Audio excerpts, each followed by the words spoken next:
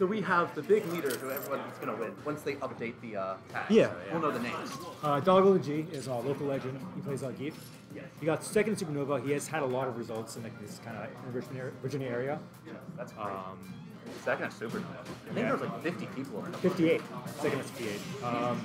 Just gets a perfect parry immediately. He's really good. But CapJohnHedgehog is going to have to defend JMU turf, right? Yep. So far, we've just seen the Mole take out their best player, Listless JKO. So JMU is unfortunately not defending its turf too well. But maybe their hopes will change.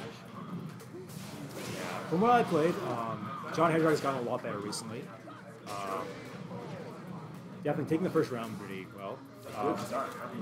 This matchup can be a little rough for Keith, actually. How so? He can get boxed out a lot. It's kind of like Marisa's a more stable character, if that makes sense. Has more consistent options. Yeah, better neutral, more maw. But Zangief can be extremely explosive, as we're about to see. Well, completely right. All right. So he's just immediately going for his jumping 360. Yeah, empty jump. That can be really scary if you're not confident in your anti-airs, right? It's kind of a gimmick, right? But if you're in that mental state where you're second guessing, it's horrible. Yeah. Also, a little known secret, JMU's awful at anti-airs. We don't know how to do it. Oh no, I gotta train you all. Yeah, I know. But let's see if we can go learn to. Oh, there you go. So Dolla has level 3 stocks. That's really scary because. Can you sign in the computer again? Thank you. I think I'm saying it. Okay. It appears we missed the final hits, but we'll be going into game 2 now. Yeah, immediately.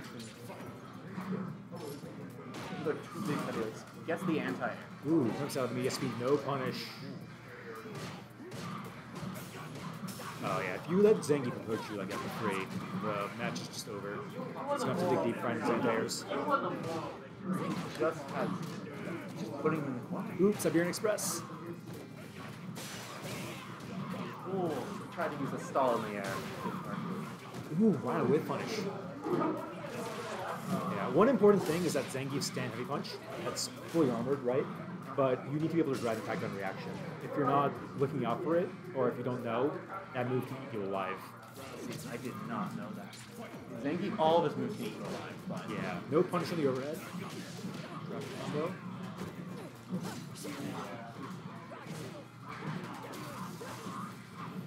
Okay, Captain John X Fighter Spade. Oh, another hit. double Superman punch. It's starting to come apart a little bit. Let's see, wake up. Oh my god, what a read!